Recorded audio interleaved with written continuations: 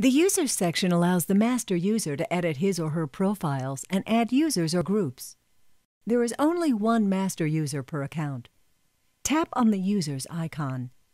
Then tap on Add User. Select the type of user that you wish to create.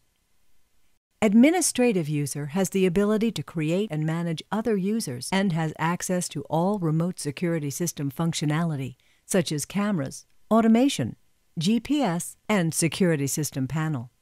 User has the ability to access both the mobile app and website, and the master user or administrative user can determine what remote security system functionality this user has access to. Panel-only user only has access to panel locally, no remote capabilities. For this example, we will create a user. Create a username and password. The username must be at least 6 characters long, and the password must also be at least 6 characters long. Then enter your first and last name. Select your language, and select date format. You can also add a photo by tapping the camera icon and either taking a photo or choosing one from your photo library. If you enable Administrator, you will give the user administrative rights, the ability to add or delete users. For this example, we are only creating a user, so we will not enable this function.